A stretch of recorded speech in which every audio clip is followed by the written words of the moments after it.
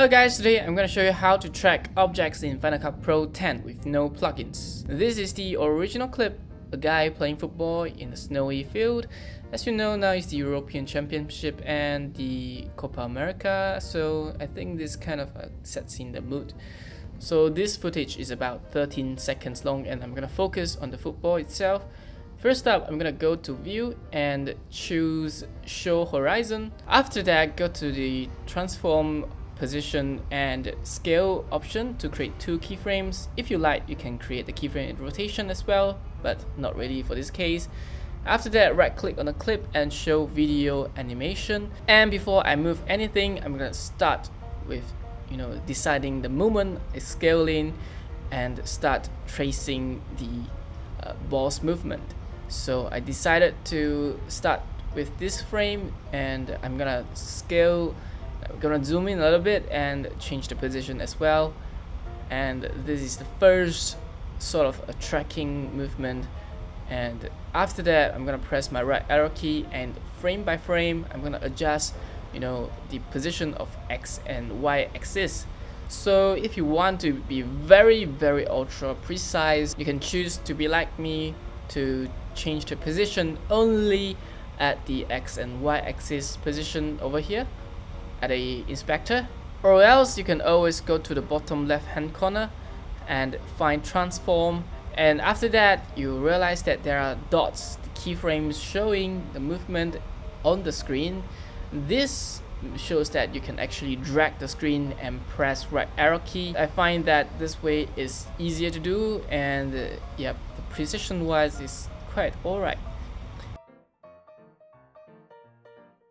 And after everything, I'm gonna change the view percentage to a smaller one so I can play the entire clip and show me the flaws, such as this part there is like a black bar over at the right side, so I'm gonna readjust the position and scale and redo all the keyframing parts, the boring part again. And after adjusting everything, the draft will be something like this. You realize that the center of the focus is always on the ball. However, there are some black bars, black spots, at the side or at the bottom of the clip. So here comes the secret sauce. So first, I'm gonna go to Effects column and find Prism, drag Prism to the clip itself, and go to the start of the video and change the amount to 0 and create a keyframe. A few frames later, I'm gonna create another keyframe and boost the amount. After a few frames, I'm gonna change the amount back to 0.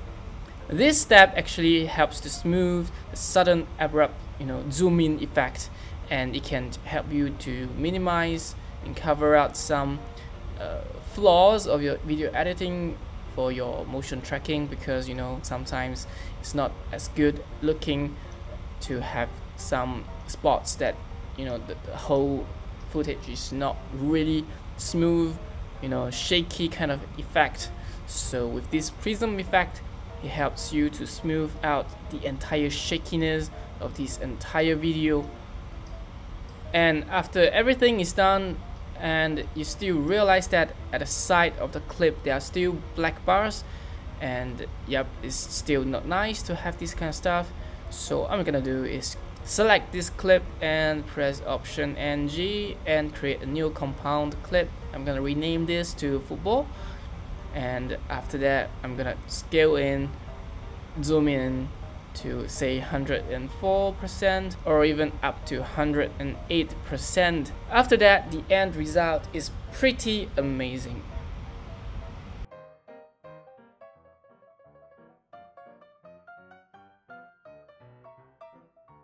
Of course, you can add in sound effects such as football hits and glitch effects for your prism effects in the video. And that's all you need to do for today's tutorial, and hope you guys enjoyed this. Bye bye.